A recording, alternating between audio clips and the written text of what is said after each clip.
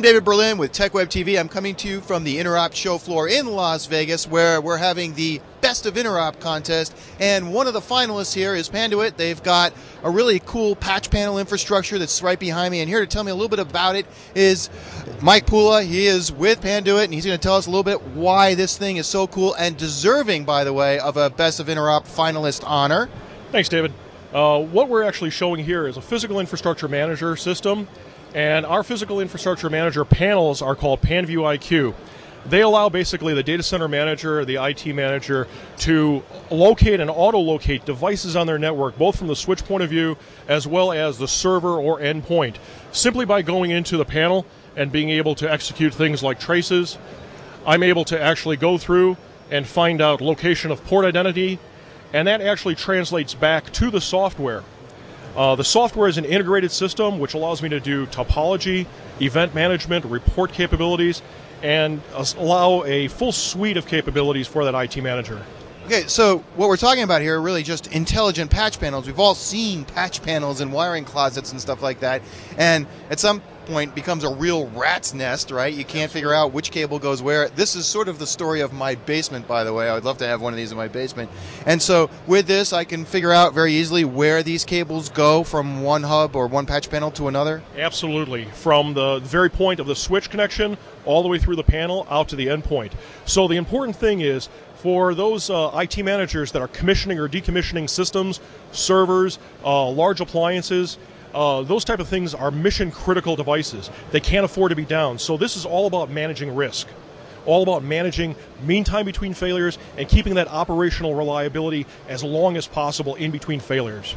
Now, what have you done to the actual patch panel to give it this sort of intelligence so that you can find out where the endpoints are, figure out which one's connected to another one, trace your routes and all that? Well, this is what's entirely unique.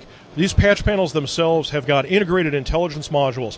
These cartridges here slap into the back of the panels themselves and provide the monitoring and the intelligence for all of the modularity on these panels. They help to light up the lights, give guidance to those people in remote areas. So again, if you're at a NOC and you're able to actually be able to provide intelligent instructions rather than just an email to that technician, they'll be able to see in no uncertain terms where things are located.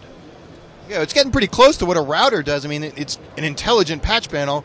Can you actually read IP addresses off of the wire, or do you have to physically map them in some sort of software or something like that? We actually very intelligently map them. We read the MIB variables from the switch systems. They'll be able to provide us the IP addresses, the MAC addresses of the devices connected to them.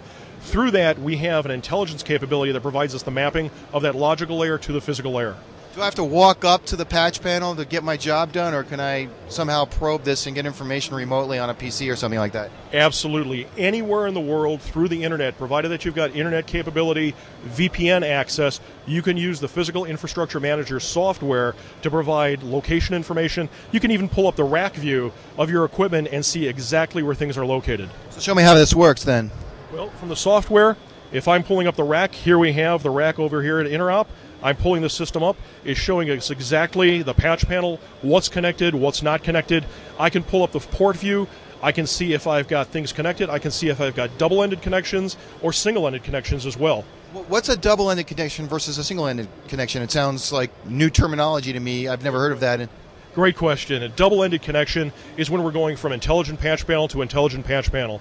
A single-ended connection is either a cable that's been left dangling, and sometimes we know that happens, or it's actually a connection that's going from the intelligent patch panel to a non-intelligent device. Could be a switch, could be a router, could be a server. All right, and so once I click into the interface and I can figure out what's going on in my whole physical layer infrastructure, what about getting even further into it and mapping physical IP addresses in there? Can I do that through the software interface as well? You can actually do that. We can partition groups of panels, groups of ports. We can make logical partitions. Let's say I want these group of ports to be for my engineering department. I want this group of ports to be for my marketing department. My marketing department, I have one IT manager that's responsible for these. My engineering department, I have another one responsible for these, right? These guys don't want to get interrupted when the other people's systems go online and they have questions. Or for the help desk, I can partition these logically or physically. Whenever I see something really cool like this, my first question is, well, All right, you just talked about double and single-ended connections. What if I connect this into somebody else's intelligent patch panel, if such a thing exists, or if it doesn't? Is this one of those areas where we need a standard so that other manufacturers can provide such panels?